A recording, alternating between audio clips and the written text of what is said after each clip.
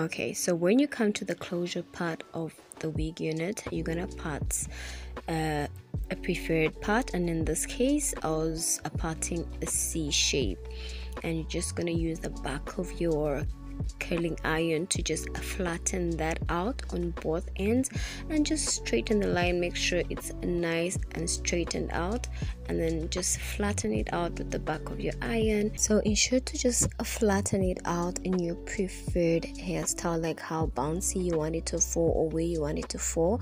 You can actually use that back of your curling iron to just decide how or where it's going to fall. Yeah, this is exactly what I was doing in this instance.